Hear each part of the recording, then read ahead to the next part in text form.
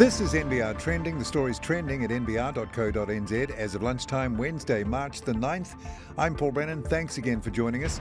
The Financial Markets Authority has directed Sam Stubbs' high-profile KiwiSaver provider Simplicity to remove misleading advertising and improve its compliance processes. Simplicity's All Greys advertising campaign, which included the statement, "Get out of the game when you want to, retire with up to 20% more than the average KiwiSaver plan," was unsubstantiated and likely to mislead or deceive under the Financial Markets Conduct Act.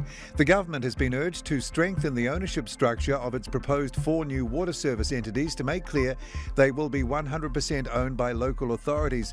Auckland eco-friendly packaging company Earthpack has launched a Pledge Me crowdfunding campaign today aimed at raising up to $2 million in order to commercially produce its new 100% home compostable trays.